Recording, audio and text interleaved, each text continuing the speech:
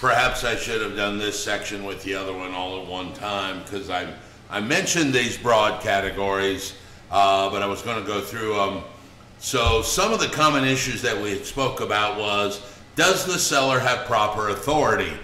Well, most of the time that should be fairly simple. When Bob Smith is selling the house and that name's on the purchase agreement, the underwriter is going to be able to see that the name is recorded as Bob Smith. You do run into issues when there is a third person or a third party person that could potentially not be who's there. So for instance, if it's a trust, there's going to be a trustee that may be signing for that. Well, that's going to be a problem because you're going to need the documentation that shows the trustee is in fact the trustee and that he would in fact have the power to sign for this trust.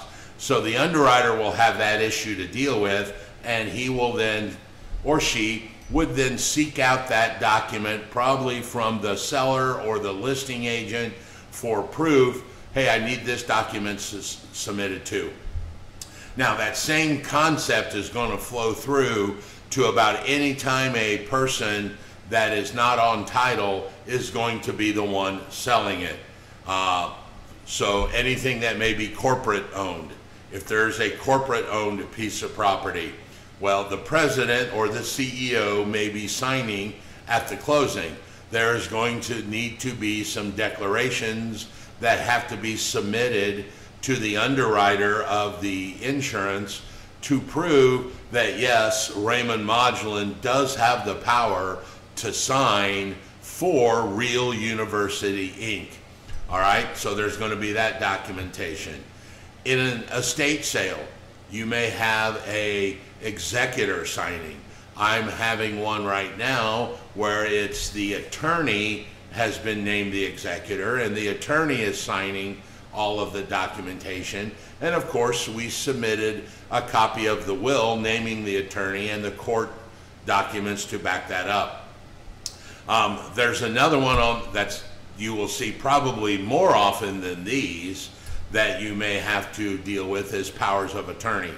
All right, so someone that may be a seller has granted power of attorney to a family member for some reason.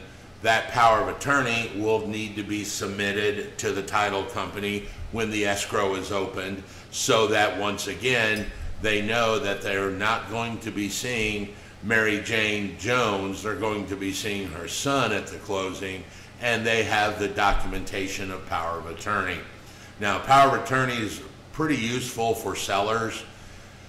I don't think I've ever closed one where the POA was for a buyer, because most lenders truly want the wet signature of the borrower on there so that there's just one less potential issue of the borrower going, dude, that wasn't me. I didn't give that person POA. I didn't sign for that IOU.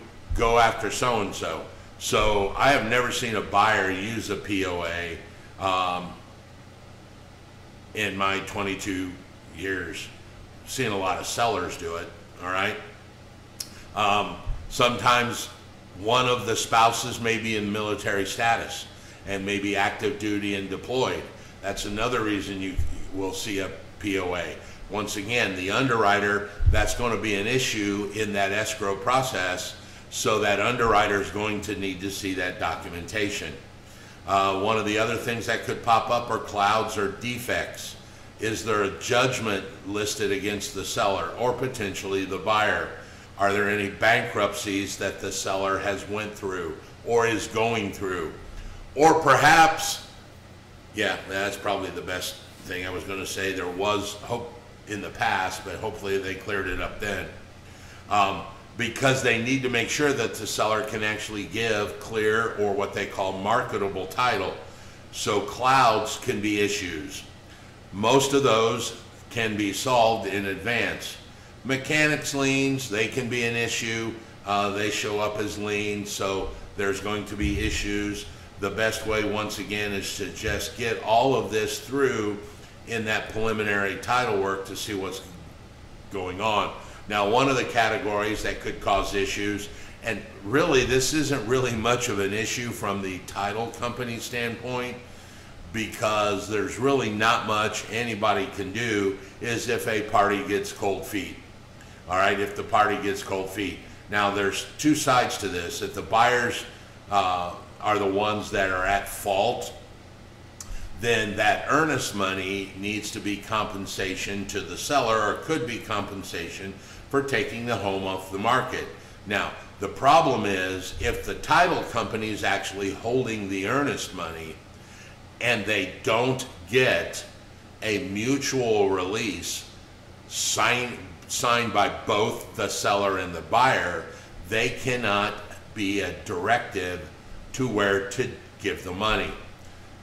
All right, was that clear? No? She's shaking her head no. So in the real estate world, there is a process by which a disagreement of where the earnest money goes should neither party agree. Say the buyer defaults, the buyer wants his money back, the seller thinks he should keep it, so neither party signed the mutual release.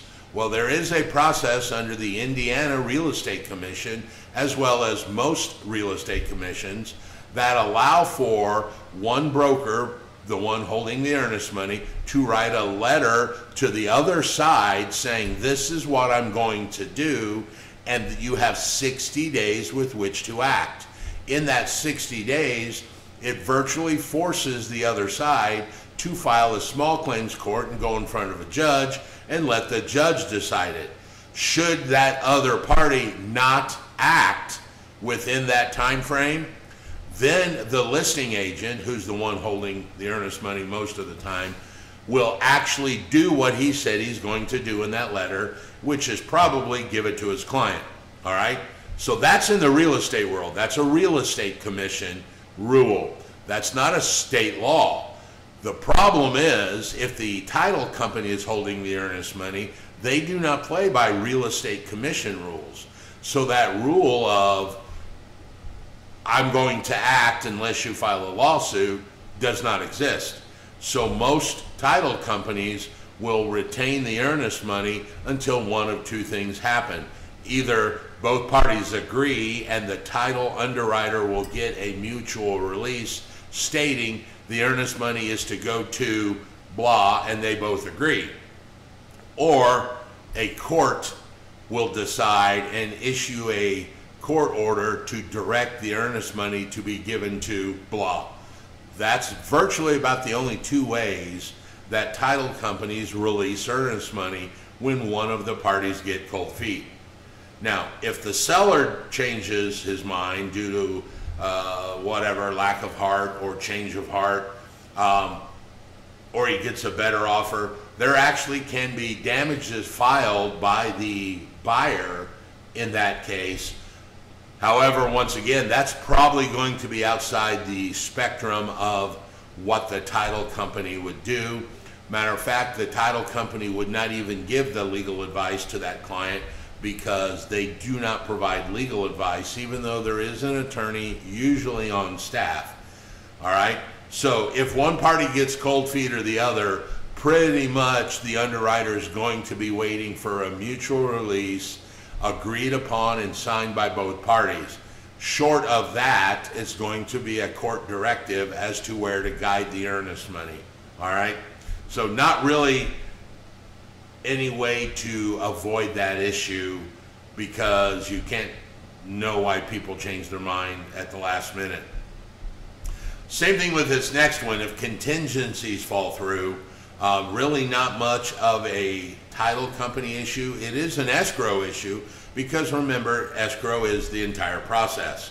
So the financing fall through, which is typically a contingency that's built into most states' authorized purchase agreements.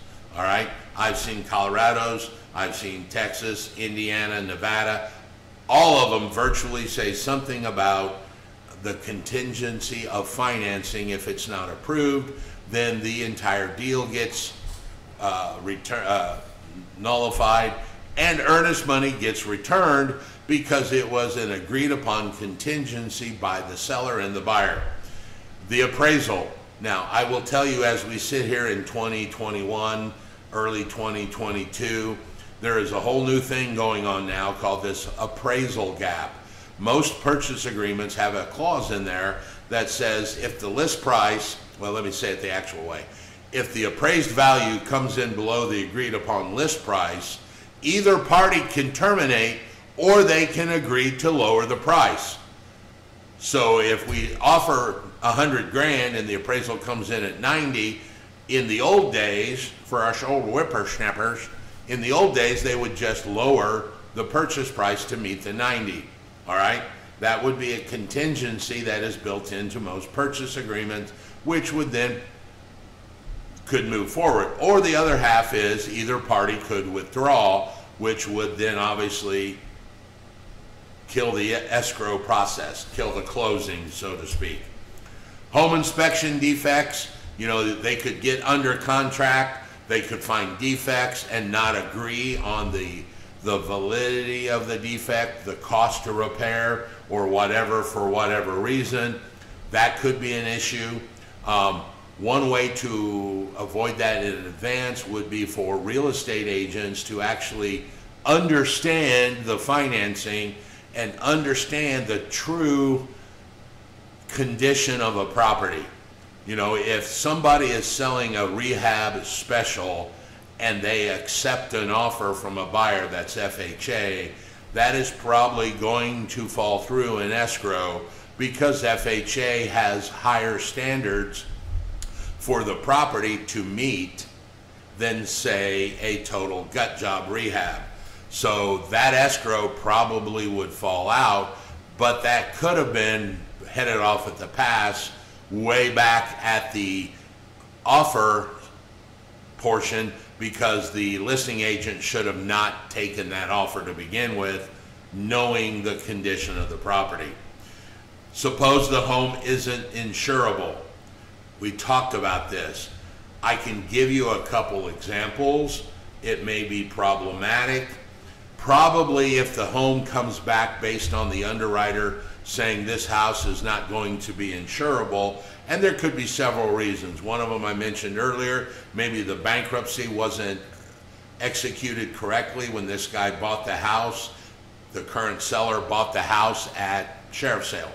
Now, we do have a new statement inside of the Indiana purchase agreement which actually asks, was this listing acquired through sheriff's sale, tax sale, something like that? And we have to mark yes or no, kind of as a heads up to the title company and the underwriter to let them know, hey, you make sure you want to check this because we're telling you our seller acquired it 2 years ago or 6 months ago through a sheriff's sale or a tax lien sale or whatever, because they have to go back and make sure that that process was done complete, that they are not in the period, still somehow in a redemption time frame period. So that house could not be insurable. Now, if that house turns out to be not insurable, there's going to be a definite reason why, which in the long run can be solved probably, and a new escrow reopened again. All right? So when somebody changes their mind and the escrow closes out because the seller's not going to sell, yeah, there may be some legal issues, but that deal's pretty much dead.